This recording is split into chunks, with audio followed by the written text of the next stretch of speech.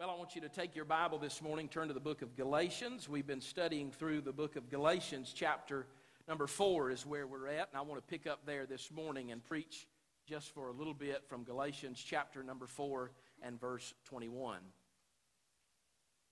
We have been walking through this book verse by verse. We took a little break last Sunday morning to preach on really a biblical message on the purpose of community. I think was the great truth that we talked about, that we cannot live our faith out in isolation, but God has called us to live our faith out in community. Would you agree with this statement just by saying amen?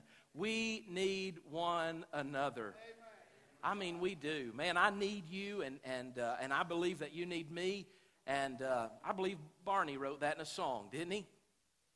No, he said, I love you and you love me, and we're a happy family. You know, if most Baptist churches opened up with that in their services, every one of them would be lying. Because most churches today are characterized by division and dissension.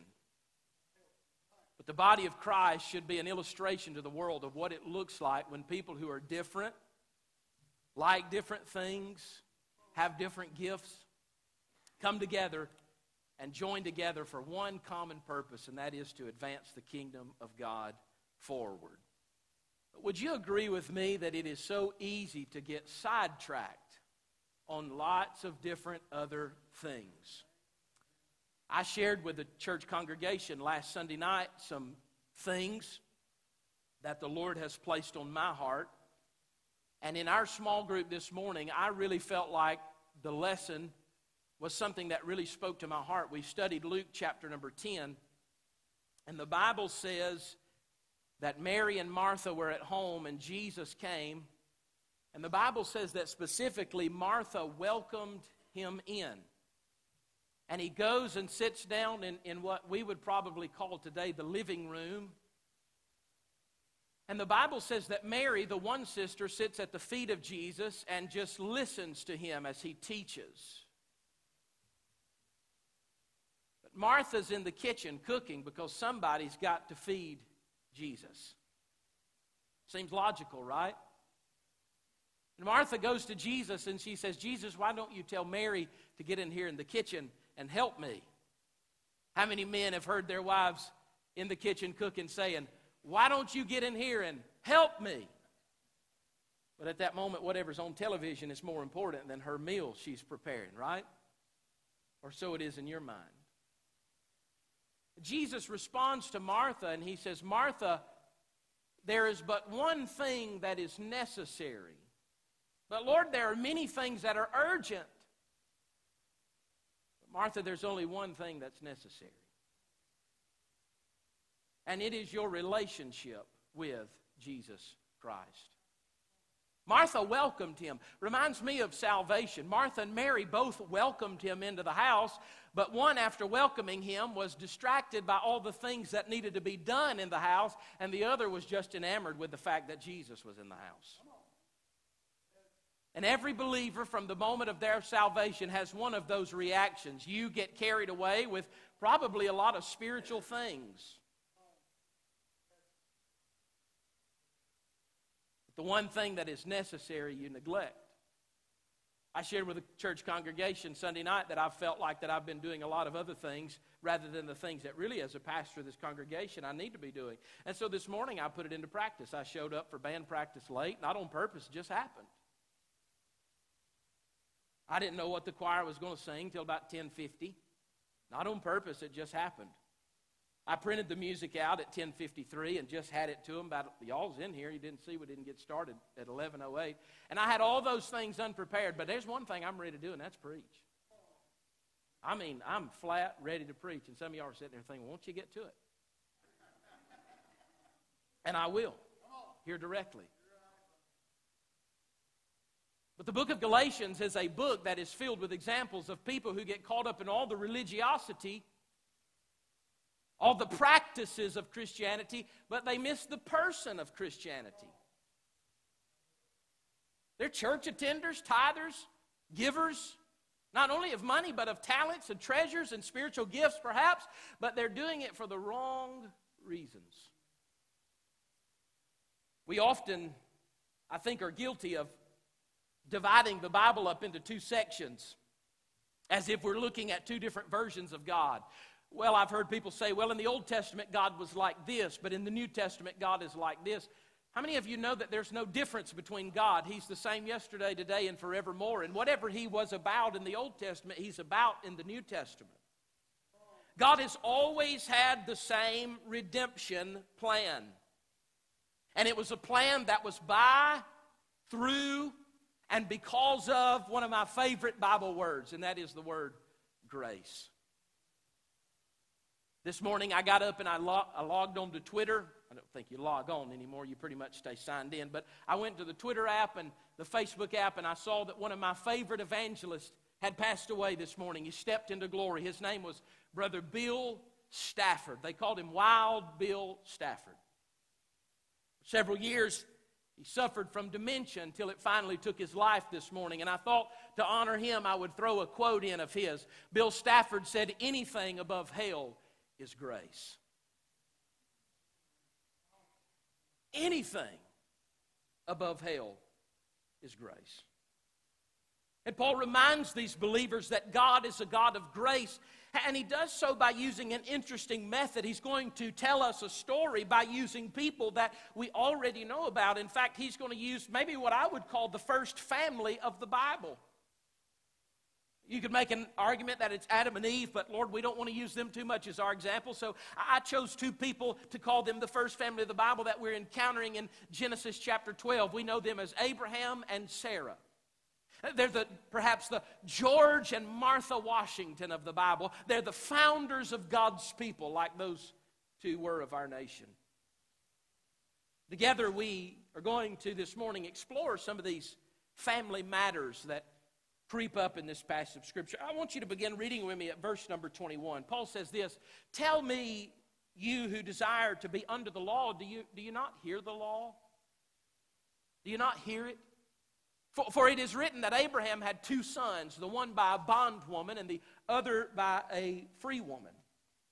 But he who was of the bondwoman was born according to the flesh, and he of the free woman through," everybody say that next word, promise. Boy, if you're an underliner, that's a word you need to underline in your Bible.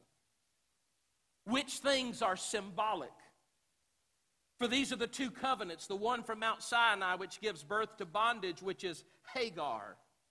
For this Hagar is Mount Sinai in Arabia and corresponds to Jerusalem, which now is, and is in bondage with her children. But the Jerusalem above is," everybody say that next word, "free."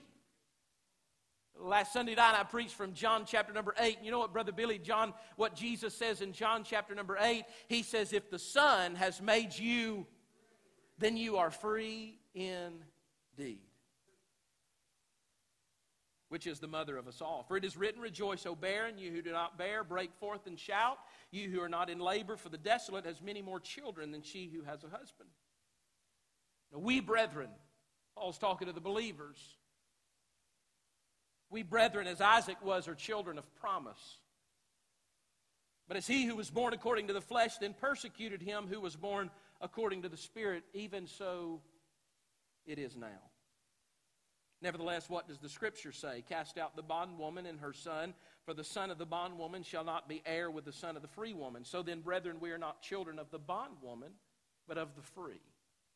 How many of you know that the chapter divisions and the verse divisions are not inspired?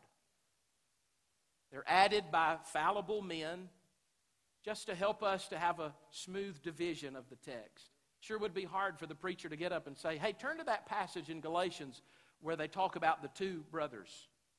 I mean, that would be really difficult. So we have chapters and verses that we can call to your attention to find the text very easily. I would say to you that chapter 5, verse 1 is the concluding statement on everything Paul has just said. One of my favorite verses in all the Word of God. "Stand fast, therefore." You know what I'm about to say, right? What is the therefore, therefore? It's a connecting word, points back to what was just said to give you the conclusion of what he's about to say. In light of all that I've just said, Paul says, stand fast in the liberty by which Christ has made us free, and do not be entangled again with a yoke of bondage. Father, help us to preach this morning with Holy Spirit anointing. God, help us to do through this time what we cannot do in our own strength and power, but what we can do if you'll help us this morning. Set my words on fire. I ask it in Jesus' name. And everybody in agreement said, amen. I don't always take pride in my points, but man, this morning I'm really proud of my points. Can I share my 3 points with you this morning? So I want to divide this passage into 3 sections. I shared this with my father-in-law on the golf course Friday. I said, this is pretty good, ain't it? Number 1, I want to look at the brothers. Number 2, I want to look at the mothers. And then number 3, I want to look at the others. Now, if you like that, say, that's good. All right, and if you didn't say it, I don't care. They're still my points. Amen? No, I'm just kidding. First with me this morning, let's look at the brothers in verse number 21. 2 brothers who are the center of Paul's illustration to the Galatians. Now, you remember this if you were here Sunday night. When Jesus told the Pharisees that they were in bondage in John chapter number 8, they said, we're not in bondage because we are of Abraham. Very likely, it is possible that the people in Galatians had the very same explanation to Paul that the people in John chapter 8 said. Paul, we're not in bondage. We are of Abraham. Paul said, well, let me call to your attention the fact that in Genesis chapter number 12 and following, there were 2 sons that were of Abraham, but they were from 2 very different situations. Consider, he said, that number 1, they had 2 different mothers. The first son that Abraham had was a boy by the name of Ishmael, and he was born of Abraham and what Paul calls the bondwoman, whose name was Hagar. Isaac was born not of the bondwoman, but of the free woman whose name is Sarah. So let's just make sure we're clear. Abraham has been called out of Ur of the Chaldeans. Abraham, before God called him, was a godless man. Anybody in here glad this morning that when God starts calling people, he's not looking for people who are already previously holy, but he's looking for people who are willing to empty themselves so that they might be filled with his holiness. And the reason that's good news for you is because you've never been previously holy apart from Christ. So if God was looking for that, guess what? You wouldn't make the cut. You wouldn't even be the last pick. You wouldn't have ever gotten picked. So they were of different mothers. In this passage, Paul never points to their common father. Ishmael and Isaac have common father. Abraham, called out of Ur of the Chaldeans.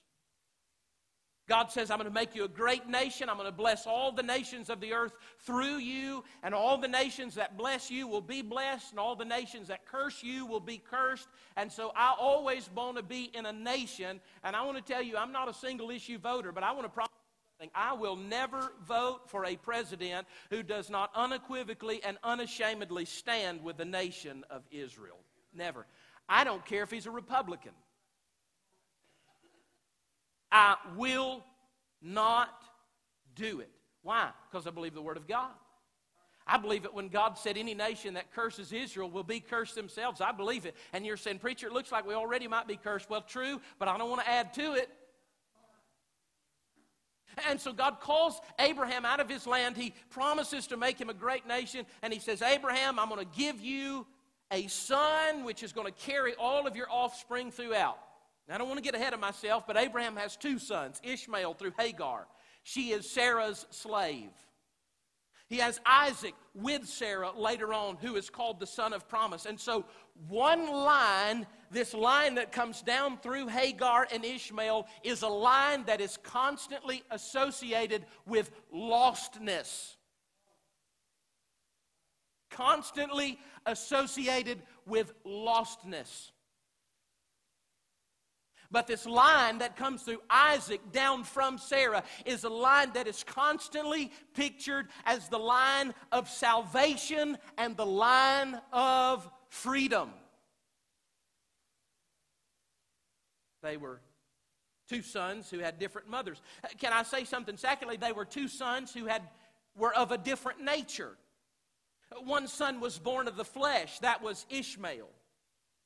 One was born of the Spirit. That's Isaac. Let me give you a little more background by pointing you to Genesis chapter number 15. And look at what the Bible says in verse number 1. Genesis chapter number 15 and verse number 1. Talk about the faithlessness. After these things, the word of the Lord came to Abram in a vision, saying, do not be afraid, Abram. So this is before his name change, right? He's going to be Abraham, but now he's Abram.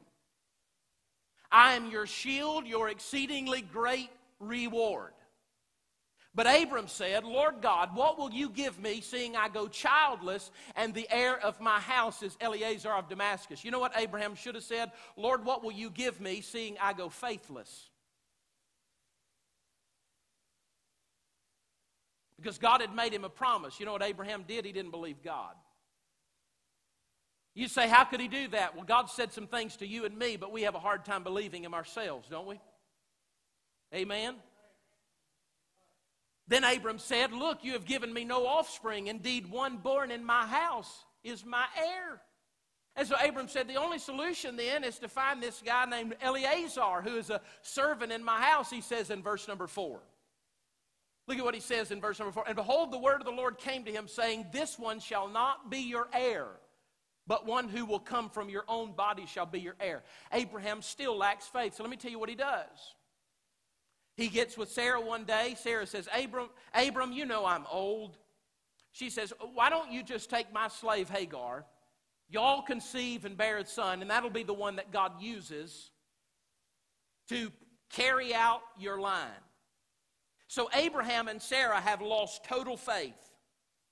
It wasn't the birth of Ishmael in itself that was what caused them to be disapproved by God, but it was the scheming, the selfish planning, and the lack of trust in God. Let me say something to you this morning very boldly, very loudly, and very clearly. God will not honor you if you do not have faith in His Word.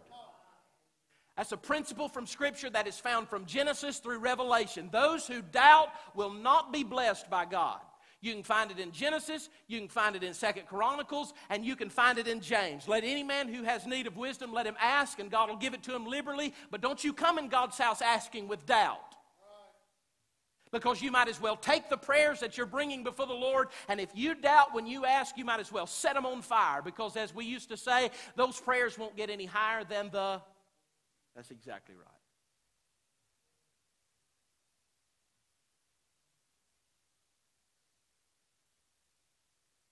But Isaac was born of a spiritual nature. On the day of Isaac's birth, Abraham was 100 and Sarah was 90 years old. Could you imagine? Y'all get in the car now. We got to ride up to the hospital. Mama and Pawpaw's finally had their baby. I mean, what a thought. My father-in-law dabbled on this a couple of Sunday nights ago in his church. I don't have the audacity to illustrate it the way that he did. But what a thought. And yet Hebrews 11:11 gives us the bold and confident assurance that Sarah conceived, yes, by natural means, but in a time and in a moment when it was not possible physically because God did it. The one who was barren has now become fertile. The one whose womb was dead has now become alive. And our salvation is a picture of the same thing. One who had no life has now received life. One who had no spirituality to them has been indwelt by the Spirit of God Himself. The Ishmael way is a way of self-effort. It's a way of the flesh. It's a way that is based out of works. It is a natural birth. But the way of Isaac is a way of the faith. It's a way of the Spirit of God. It is the way of imputed righteousness. You say, what are the two different ways? Ishmael's way is a way that says, if I work, God will be happy. But the way of Isaac is to say that I'll never work to make God happy, so why don't I believe 2 Corinthians 5:21 that He made Him who knew no sin to become sin for us, that we might become the righteousness of God. So God knew you could never do it, so instead of allowing you to try to do it, He made a way for you to get it through Jesus for free. And yet people fill the churches every Sunday morning trying to please God with their performance.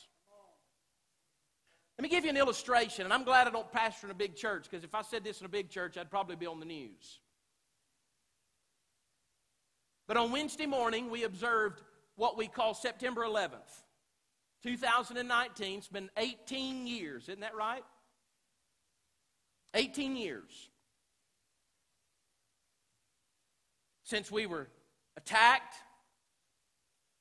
I'm not going to, let me tell you something, and this is what I'm saying right here, and this is why I'm going to say it. I don't care if anybody gets offended, because this is what I believe. You can add whatever kind of adjectives to them to describe why they did it, but I've taken a class on the Muslim world. I've read the entire Quran. Those jokers were doing exactly what Muhammad taught them to do. So you can call them radical Islamic terrorists. You can call them whatever you want to. I want to tell you what they're following. They're following Muslim doctrine. And every single person who opens that book and starts to read any of it is prone to act just like they did that day. Don't tell me there's a fringe, there's a fanatic, then the rest of them ain't following what he taught. They're just dabbling in the religion. But if you get into that book and you follow what he taught, the outcome is that you believe that everybody who don't believe like we believe ought to die. That's what they teach.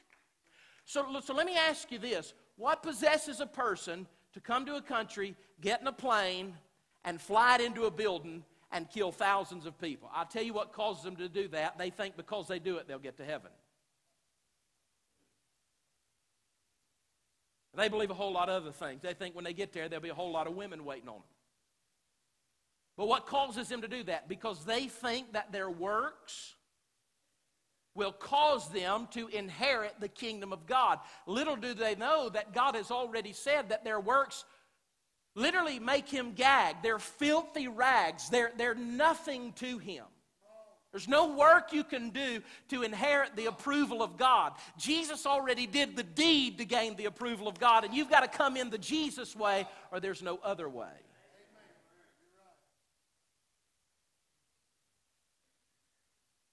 But for over 6,000 or 7,000 years, the descendants of Ishmael and the descendants of Isaac have been butting heads. The Arabian people come directly from the line of Ishmael, and ever since they were fighting in the book of Genesis, they've been fighting over a tiny piece of land over in the Middle East. It's another reason why I'm glad I'm not in a big church, because if I said that, I'm telling you, they'd put me on their hit list. They have a hit list of preachers who preach against them. Jerry Vines made it. You remember that? He had to be followed around by security for about 10 years because he called Muhammad a pedophile. Well, do you know what Muhammad is or was? He was a pedophile, unless you think it's okay for adult men to date 13-year-old girls. Y'all think that's okay? I don't either. The brothers, Ishmael and Isaac. Then secondly, notice with me the mothers. Hagar, the bondwoman, and Sarah, the free woman. Paul shows us that these two women are actually representatives of two different covenants. Hagar and Ishmael, the covenant of the law and the covenant of works. We call it the Mosaic covenant. Moses goes up on the mountain to the top of Mount Sinai. God gives him the law. He comes back down. He gives it to the people. He says, if you want to be right with God, you must keep these commandments. And here's what happens to them. They become slaves to a set of rules. They can never escape the master. They're always in a cycle of trying to stay right with God by performing well enough, and they're struggling for a freedom which cannot be obtained. Paul here in Galatians chapter number 4 makes a comparison between Hagar and Mount Sinai.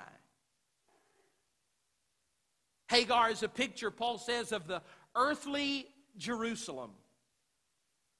What does the earthly Jerusalem say? God received the law. God gave Moses the law at Mount Sinai. In 2 Samuel chapter number 5 and 6, God sends David to Jerusalem to establish his capital city. And Jerusalem, the earthly Jerusalem, becomes the place where the law that God gave to Moses at Mount Sinai is carried out in everyday living. They come to Jerusalem to the temple to make sacrifices. They come to Jerusalem to have contact with a high priest. They come to Jerusalem to have the law of God read to them. Everything in their life happens in earthly Jerusalem. They come to earthly Jerusalem one time and they make sacrifices. And before they even get home from making that sacrifice, they're already not right with God again, and they need to make more sacrifices to eliminate the stain of sin that is in their life. It's a never-ending cycle. Boy, that's sad, preacher. It is so sad. You know what's also sad? That people in the 21st century keep trying to measure up to God's standards, all while never feeling worthy enough, when God has already said, stop trying to perform and just start living in the reality of the relationship that you have with me, because my Spirit dwells inside of you. Mary and Martha were in the house with Jesus in the living room. But can I say to you this morning that Jesus is in your living room through the person of His Holy Spirit? And though you cannot see Him physically, He is as real in your life as He was real to Mary and Martha that day in Luke chapter number 10. There's no difference. Yet people are trying to live in the earthly Jerusalem. But then the Bible writer says there is a Jerusalem that is from above. There is a Jerusalem that is from above. And listen what he says about it. It is free, which is the mother of us. Everybody say that next word, all. The earthly Jerusalem, you had to be born in the right place to come in. In the heavenly Jerusalem, there's no distinction based on where you're from. In the earthly Jerusalem, you had to have the right heritage and the right racial lineage to come in. In the heavenly Jerusalem, the children's song says it better than anybody ever could. Red, yellow, black, white, they're all precious in His sight. Doesn't matter. In the heavenly Jerusalem, your social status does not matter. Doesn't matter how much money you have. Doesn't matter if you're a Pharisee. Doesn't matter if you're a priest in the temple. There's no social status. All can come. He died not for our sins only, John said, but for the sins of the whole wide world. I've read a lot of Scripture. I've studied a lot of things. There's a lot of things in my life that I have not understood about salvation. There's a lot of things that I have not understood about how God works. There's a lot of things in the Bible as I read them in the New Testament that causes me to question. But at the end of the day, when I study and I study and I study, I always come to the same conclusion. That is this, that God's gospel is a whosoever will gospel.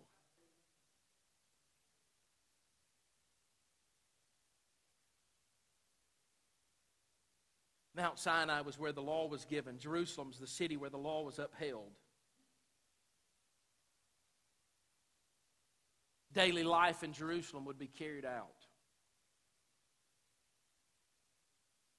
Moses received the law.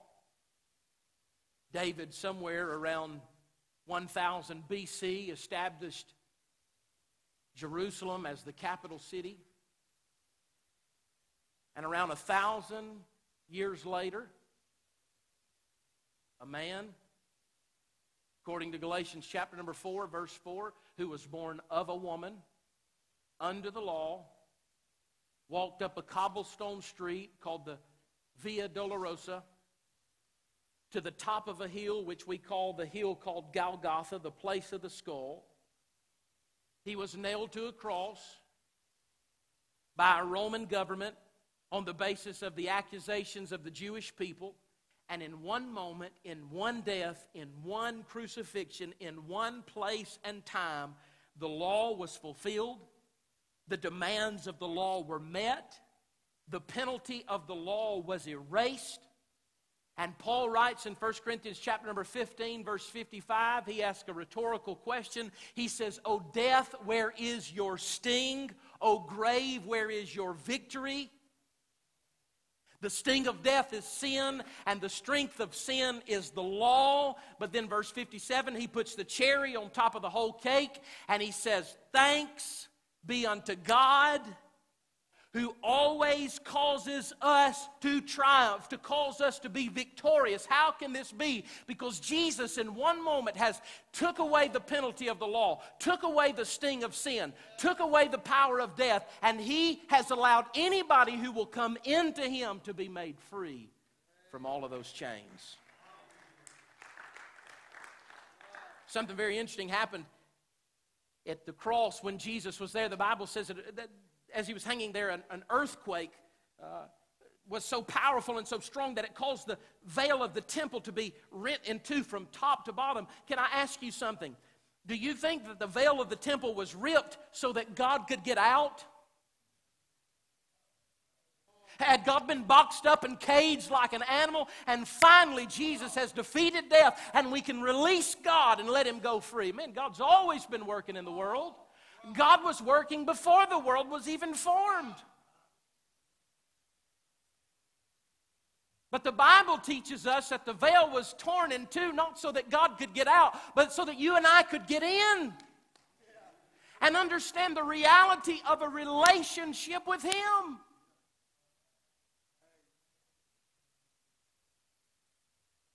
Jesus was teaching the parable of the soils, and He got to that third group, and He said about them, He said, the seed fell on the ground. It started to go down in, but the cares of this world came up and choked it out. Is anybody like me? Wouldn't it be so much easier if the devil would just come with pitchfork and horns and fire breathing? Then I could just identify him and say, "Hey, that's the devil. Don't play games with him."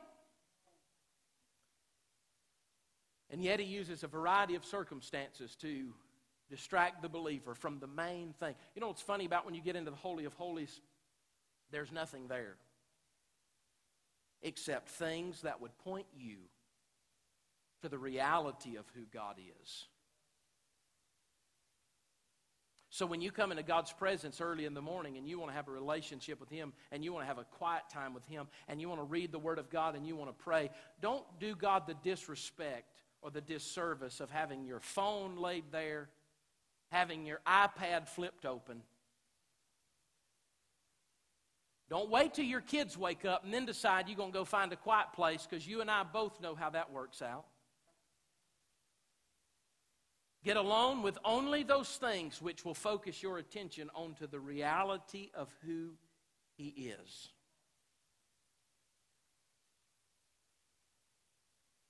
And come into the realness of the presence of God within you. We've been granted access to a citizenship in the heavenly Jerusalem where we're free. Philippians chapter number 3, verse 20, Paul wrote to them concerning this very subject. And he said, "For our citizenship is not of this world. Our citizenship is in heaven, from which we also eagerly wait for the Savior, the Lord Jesus Christ." Jesus told Nicodemus when He came to him, Nicodemus said, "How can a man enter into heaven?" Jesus said, "A man must be born again." These people that Jesus was talking to in John chapter number 8 were people who had not been born again.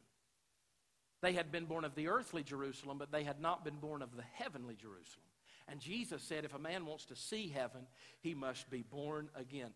So the kingdom of God, the heavenly Jerusalem, is populated with people presently who have been born again, born from above. And the consummating reality of that truth, the concluding bow as God is wrapping up the reality of His revelation to mankind, kind of the icing on the cake, the cherry on top of the milkshake. Boy, don't you love that cherry on those Chick-fil-A milkshakes? My wife gets no cherry and no whipped cream. I'm like, what's wrong with you? You know what I'm saying? You sick in the head or something. You know what I mean? The cherry on top is God's concluding his revelation. He inspires John to write in Revelation 21, and I, John, saw the new heaven and the new earth. And then I saw the new Jerusalem coming down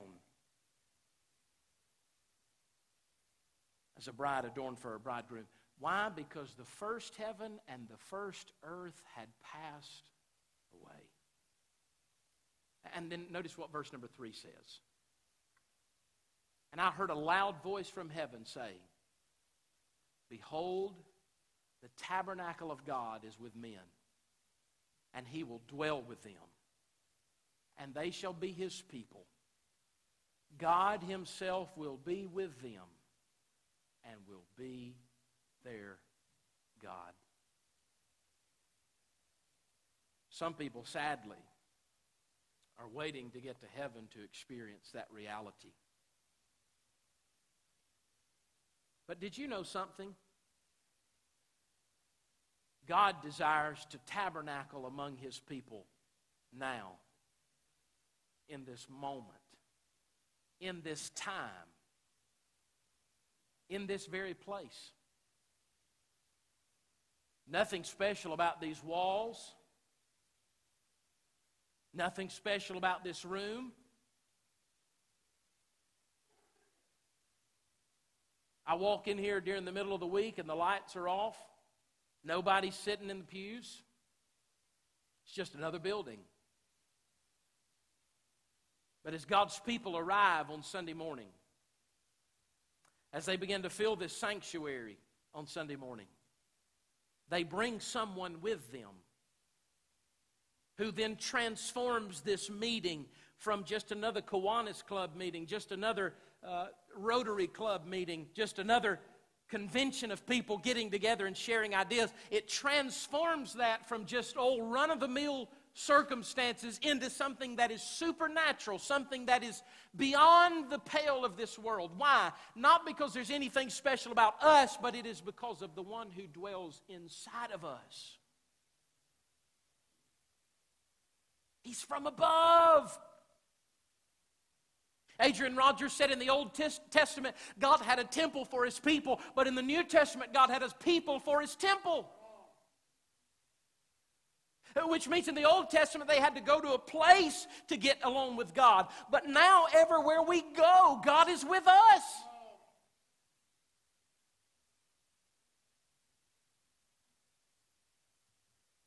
If there's one conclusion I've tried to come away with as I've studied and preached through the book of Galatians, it is this: everything about you and your relationship with God hinges on the fact that you dwell in the reality of that personal relationship with him.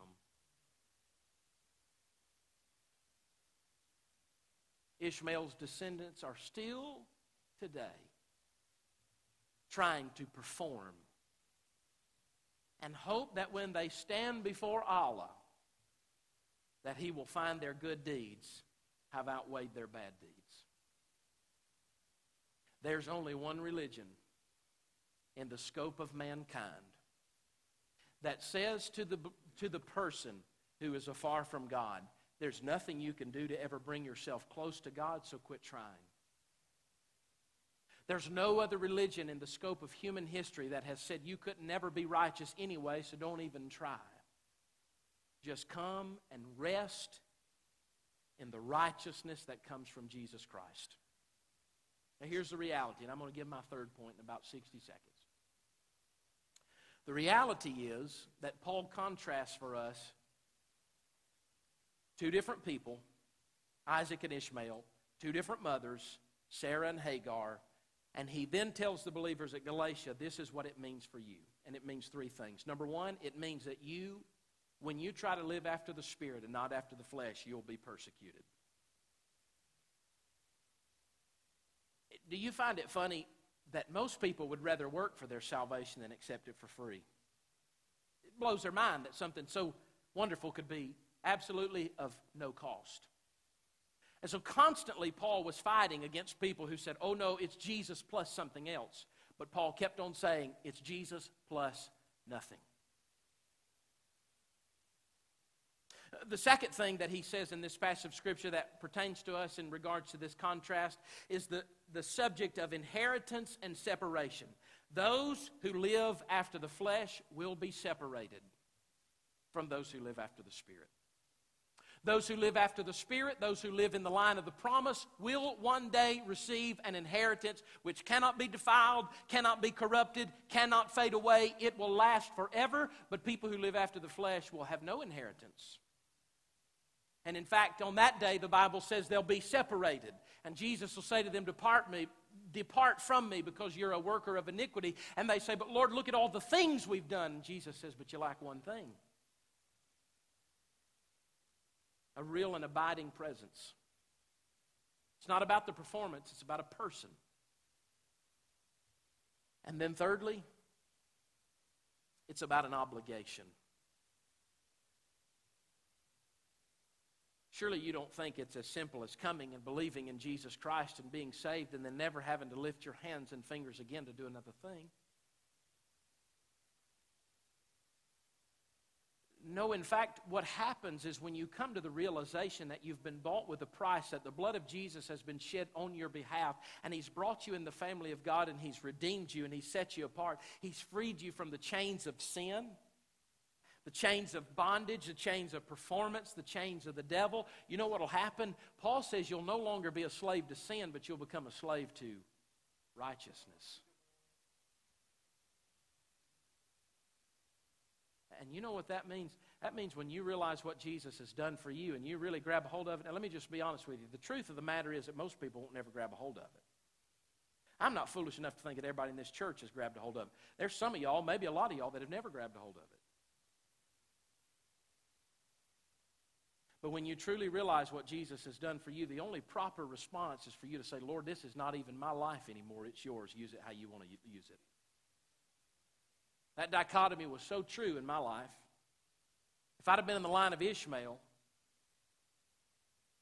I'd have done what I wanted to do in middle school. I'd have been a pharmacist. I'd have done what I wanted to do in college in the first couple of years. I'd have been a lawyer. But because I was in the line of Isaac, I came to the realization that I didn't actually have a choice in the matter. It wasn't about what Blake wanted. It was about what God wanted.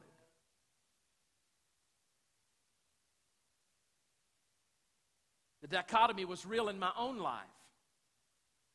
When I realized that everything I am is only dictated by what God thinks about me and what God desires from me. And so Paul says to the Corinthian believers, he says, you have been bought with a price, and now you are not your own.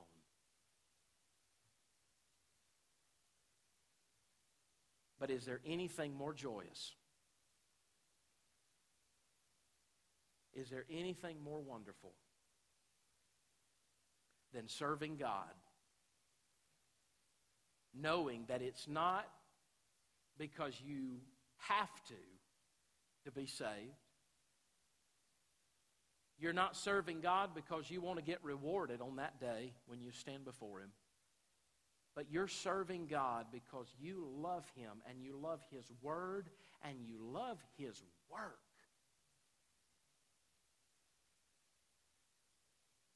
I said last Sunday night, I said, you know what maintains my commitment to my calling? It is the clear conviction that my calling is not from men, but my calling is from God. The old preacher used to say it this way: I wasn't mama called, and I wasn't papa sent. But my calling is directly from the Lord. And that's not just for the pastor. That's for every single believer in the Lord Jesus Christ. You've got a calling. What are you doing with it? How are you serving God? If He has paid such a great price, the blood of His own Son, Jesus Christ, what in the world are you doing with what He has done for you? That's an introspective question that we all have to ask ourselves this morning. What is it that I'm doing with what God has done for me? Father, we love You. We thank You for Your Word. We thank You for how it speaks to us. Lord, I pray this morning that you would use this time of preaching for your glory. Lord, you said that if the word goes out, it would not return void.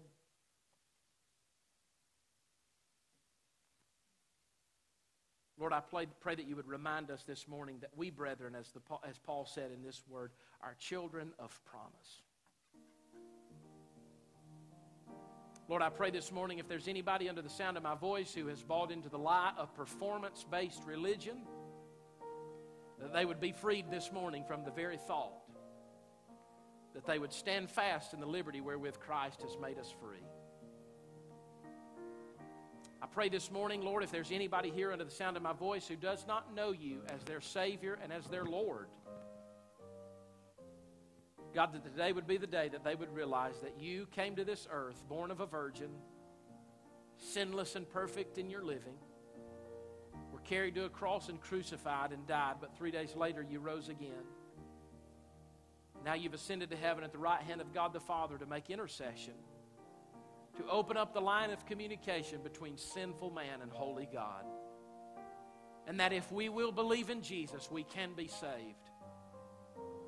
Not only from a life of sin, but saved to a life of purpose. God, I pray that you would bring us to that reality this morning. God, use this time of invitation for your glory and honor. We ask it in Jesus' name. Amen. Let's stand and sing this morning together. Just as